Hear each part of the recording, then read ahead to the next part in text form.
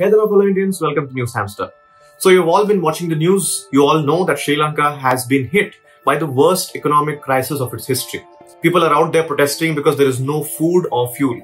Social media has been banned.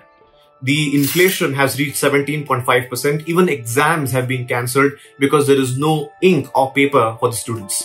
The situation is worse because Sri Lanka has no money to fund any of this. So what has contributed to Sri Lanka reaching here? What is China's role in this particular scenario? How did Sri Lanka push itself into this kind of an economic crisis? And most importantly, in this video, we will understand what does India as a country have to learn from this economic crisis of Sri Lanka. All this will be explained in this video, so stay tuned with me until the video ends. And if you're not subscribed to NewsHamster, do it right now. And now fuel rationing, Sri Lankans struggles as crisis worsens. Sri Lanka has declared a state of public emergency. Sri Lanka, which is battling the crippling financial crisis, food prices have skyrocketed. Ladies and gentlemen, we have to understand that this situation is not just economical or financial. The situation is more social and political. Since Sri Lanka has gotten independence, it has been affected with what you call as a civil war. There have been two kinds of population living in Sri Lanka. One is the Sinhalese and the other is the Tamilians. And the Sri Lankan government, since its very independence, has been giving preference to the growth of Sinhalese more than Tamils. This kind of communal segregation and this kind of communal tension led to a full-fledged civil war in Sri Lanka between the Sinhalese, who were represented by the government, and the Tamilians. Now, this civil war gave birth to what you call as LTTE, or the Liberation of Tamil Tigers Eelam. This civil war, its role in the growth of Sri Lanka, India's involvement in this civil war has all been explained in this video, where we have spoken in the backdrop of the release of the web series called as Family Man. So do check out this video to understand this civil war in detail.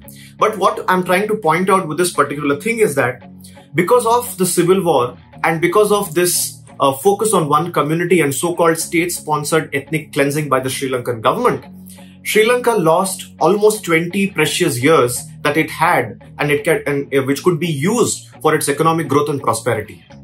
Also, Sri Lanka spent a whooping $200 billion on this particular civil war, which it could have used for its economic growth and development. In contrast, India, when it got independence, it completely focused on the industrial growth and the agricultural growth of the country. This is one of the reasons why India is growing well when it comes to economy. Many years later, after the death of the LTTE leader, Velu Pillai Prabhakaran, the civil war came to an end. But the damage was already done. Sri Lanka had lost a lot of money. At the same time, Sri Lanka had lost a lot of precious time that it had for growth and development. But as all countries have the potential to grow, Sri Lanka also had the potential to grow. Now, several countries bank on their particular commodities or particular, unique points. For example, Gulf has oil. For example, Israel has brains. Japan also has brains. At the same time, Taiwan had the semiconductor industry. They used this in a most beautiful fashion to grow. Sri Lanka at this time realized that it had a very strategic location.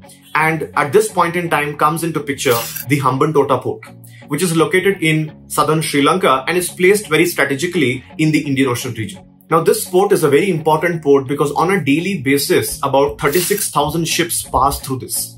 And this port is again very strategically located between the trade routes of the Suez Canal and on the east in the Strait of Malacca. Now, Sri Lanka was supposed to bank on this particular port because this port has amazing facilities. It has huge storage and throughout the year, it remains dry. So, Sri Lanka had to bank on this opportunity, but Sri Lanka did realize that they did not have the money nor the resources to bank on this particular port. At this point in time, a friend came into picture who was coming very, very close to Sri Lanka as time was progressing. I'm talking about China. Now here, the whole situation of debt trap also comes into picture. China at this position was trying to make friends with smaller economic nations like Sri Lanka, Bangladesh, Myanmar, because China very clearly knew that organizations like World Bank and IMF will not lend money for their progress in development. China came in and said that I will give you loan for your progress in development. Like how they said in 1950s, Hindi Chini Bhai Bhai. Here they said Chini Sri Lankan Bhai Bhai, and they said we will give you a loan of worth $1 billion, particularly for the growth of Hambantota port. But they said we have a particular condition, or you could say we have particular conditions that you have to fulfill if you get this loan. Now, one of that condition is that to make the growth on the port, or you could say to, modernize or develop the Hambantota port, you have to give the project, you have to give the tender to Chinese company.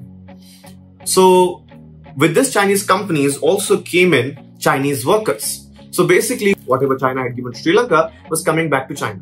Now there was no other such clauses where, this is the end, this is the maximum capping limit or whatever.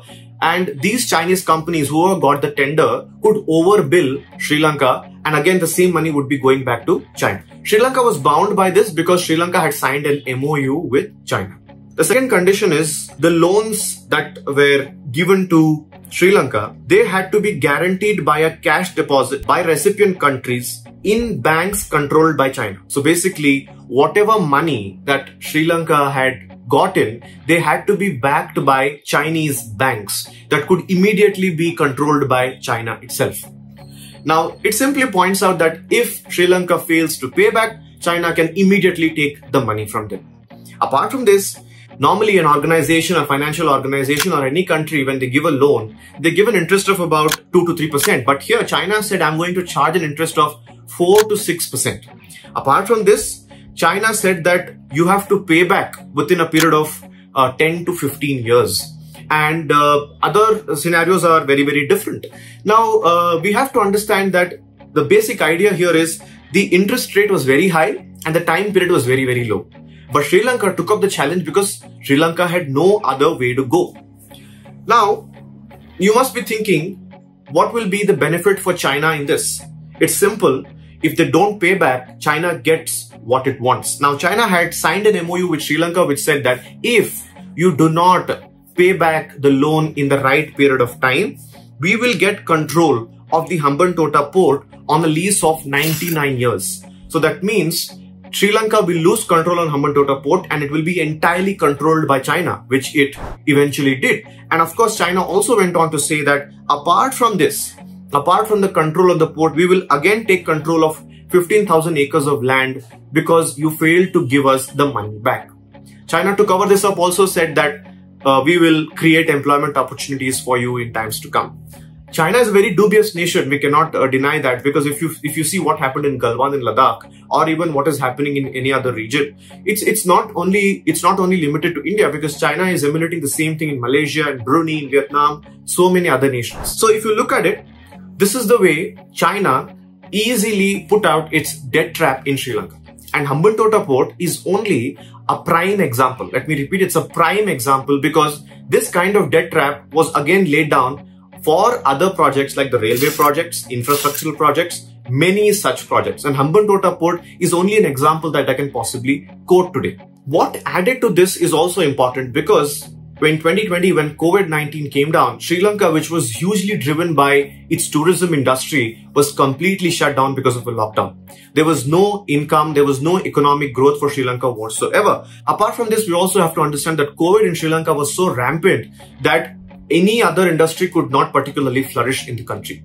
Apart from this, bombings, the most popular Eastern bombings that affected you could say, the communal fabric. Apart from that, targeting of Muslims in Sri Lanka, all this particularly contributed to the worsening of economy in Sri Lanka.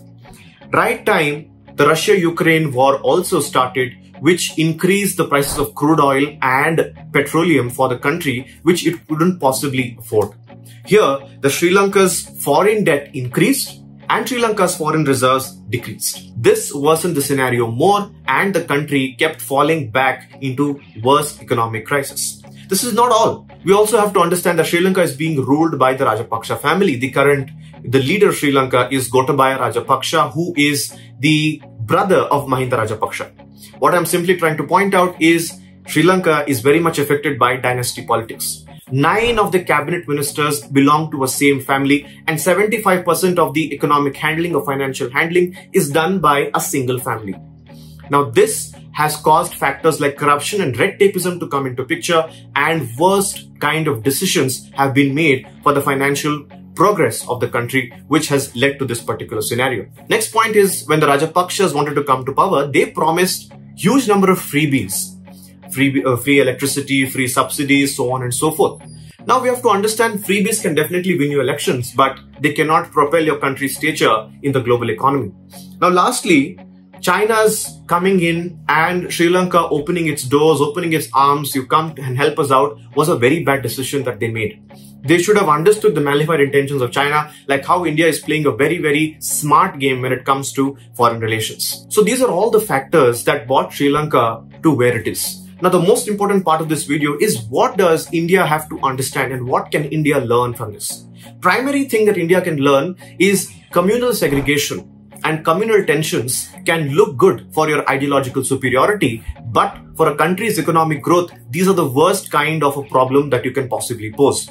If you're trying to suppress a community, if you're trying to separate a community, your economy is not growing. This is something that India has to understand, because recently in Karnataka, what we have seen, barring Muslim traders from selling their produces, taking their cabs or whatever it is, this can look good at the outset, but this will later contribute to the economic growth, because Karnataka's economy is definitely not doing great. And now we are also seeing that many companies are moving out of Karnataka due to this communal tensions.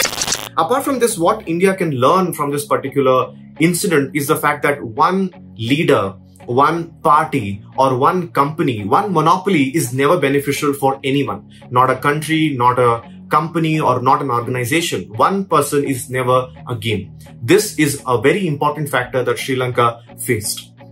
Apart from this, freebies, I pointed out, can win elections, but they cannot win a good country. They cannot push your country into the global economy. And last but not the least, your allies. Your allies determine your growth. Now, China's moving closeness with Sri Lanka deteriorated its positions. Now, China is doing the same thing with countries like Bangladesh, Myanmar and others. China has a very crucial role to play because it's trying to build a string of pearls around India where it could counter India's military might. So when a country is making friends, when a country is making enemies, the country has to think about its political, its social and its strategical implications that it can possibly have. So ladies and gentlemen, that's it for this video. Thank you so much for watching. And if you have liked the content, definitely press the like button, subscribe to NewsHamster and share this video with all your inquisitive friends who want to know what exactly is happening in Sri Lanka and why the people are protesting in this particular country. Because NewsHamster only aims at bringing you the right facts and the right picture, because it's your choice and no noise. Thanks so much for watching.